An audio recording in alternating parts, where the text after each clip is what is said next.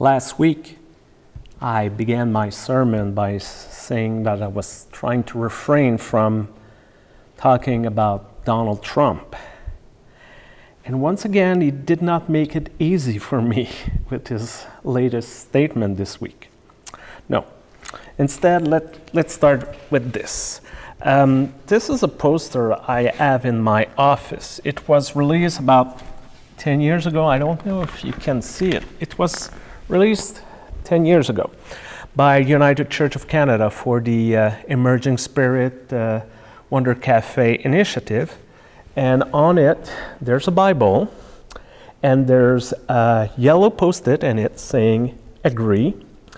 And there's yellow post-it, meaning disagree.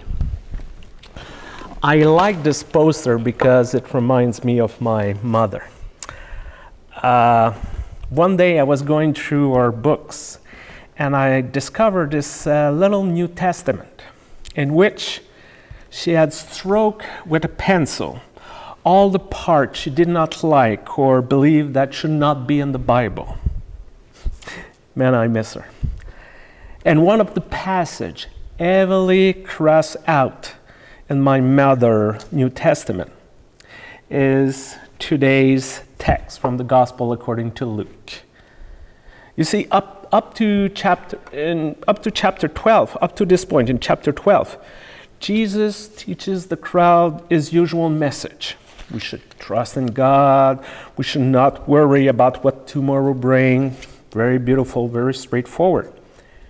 And then out of nowhere, he seems to switch gear and begin to claim, I came to bring fire to earth, and I wish it were already kindled. Ooh. And later he continues with, do you think I have come to bring peace on the earth? Yes. No, I tell you, but rather division. From now on, 5 in one household will be divided, 3 against 2, 2 against 3, and they will be divided father against son, sons against father, mother against daughter, daughter against mother, mother-in-law against daughter-in-law, daughter-in-law against father and mother-in-law, and so on. And we want to say, what? Jesus understood his ministry on earth as bringing fire and division in our family? Yikes. No wonder so many ministers take their holidays in August. Who wants to preach on that? No. For most of us, our first inclination after reading this passage is to believe that someone else came up with this and put those words in Jesus' mouth. Because, let's face it, it makes us uncomfortable.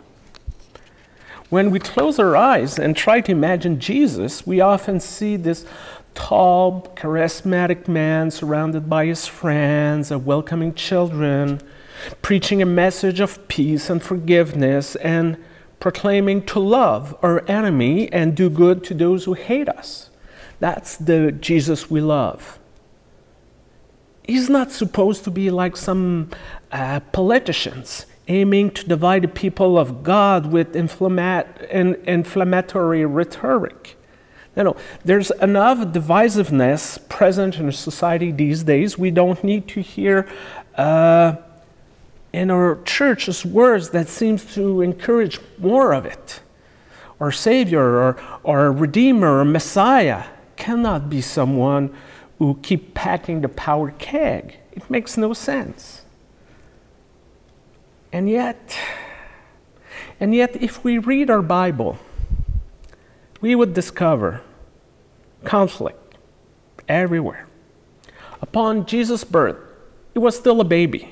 The prophet Simeon said that he would be a sign of contradiction.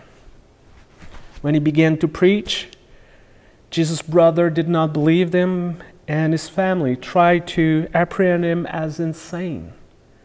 Jesus was rejected by his hometown of Nazareth.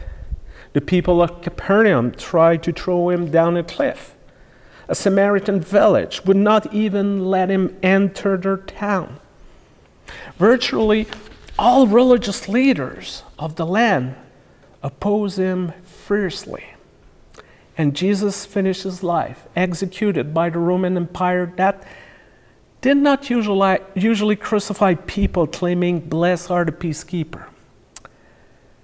We can try to wiggle out Jesus' word as much as we want. It remains that his teaching were profoundly subversive. To preserve a safe and subversion of Jesus, we have to disregard significant chunks of the gospel material. Maybe it's difficult to speak of this side of Jesus in our churches because we have been told that good Christians avoid strife and conflict among themselves. Unity is a prime virtue preached from our pulpit. Ut omnes summunt sint, that all may be one, appear on the United Church of Canada's crest. We should never be divided in our community of faith. And when someone comes with a potential controversial idea or initiative, we often say, "Oh, don't open this can of worms. Don't ruffle feathers the wrong way. Do not create a rift in a congregation. Some people might leave us. Let us wait. Let us wait for a consensus to emerge. Let us preserve peace in our rank. Be patient and try to tolerate the current situation." Tolerate. I don't believe there's a worse word in our vocabulary than tolerate. To tolerate is not to embrace, accept, or value something or someone. To tolerate is to allow the existence without hindrance, to endure without repugnance. When we tolerate someone, we're saying essentially, "I don't like you, you can remain here.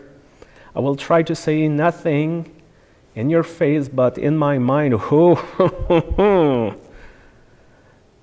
Now, tolerate is the word used by the majority when it tries to overlook the differences of minorities that makes them uncomfortable. Tolerate is the word that comes up when we are unable to grant equal rights and protection to the vulnerable in our society. Tolerate is the word we repeat to ourselves when we are told we cannot change our world. But Jesus did not come to teach us how to tolerate one another or preserve peace at all cost. To all of those who told them and still telling us today to keep our place, to preserve the status quo, to silence our voice for the sake of maintaining unanimity, Jesus answered an unapologetic no. No, we cannot remain silent in front of institutions based on discrimination. We are called to resist the power brokers of our world who abuse their privileges. We are summoned to take a firm stand and even risk relationship with the people we love in order to work against injustices and inequities. Oh, surely it would have been easier for Dietrich Bonhoeffer to rally to the majority of his people and refrain confronting the Nazi regime because they were too dangerous. Many criticized Martin Luther King for his appeal for civil disobedience and public protest because it created chaos. Some supplicate the commissioner of the 38th General Council of the United Church of Canada not to open the door to the ordination of gays and lesbians because it could break our denomination. They have been told that it was not the right time. They should wait a little longer for a broader consensus. But evil had to be defeated. Systematic racism had to be broken. Homophobia has still today to be overcome.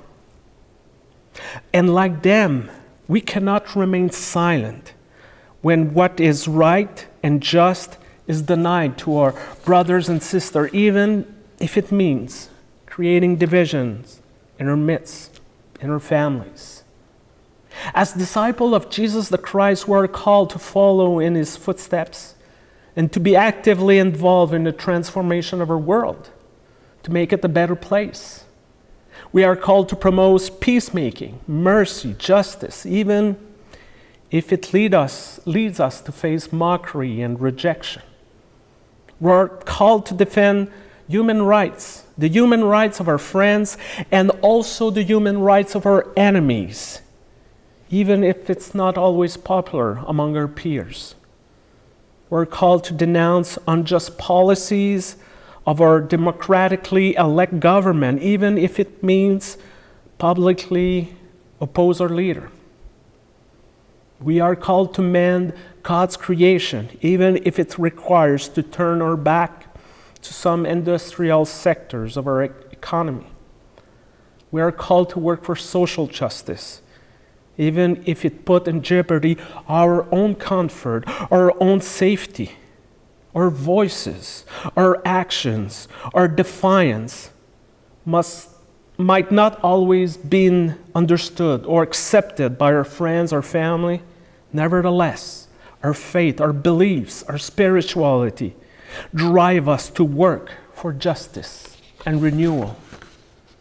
Today's extremely challenging passages from the Gospel according to Luke is one of those numerous calls made by Jesus to subvert our social order. Over and again, we have been told to oppose the agenda of those who use wealth, power, religion, and family ties to abuse the common good. And as Christians, we are not called to preserve peace at all costs, or tolerate one another, or accept blindly what we have been taught about Jesus, about the Bible. We're called to stand on our own 2 feet, to be strong, to be courageous, and to be unafraid of potential divisions when we ought to say, no, no, this is not acceptable anymore. Amen.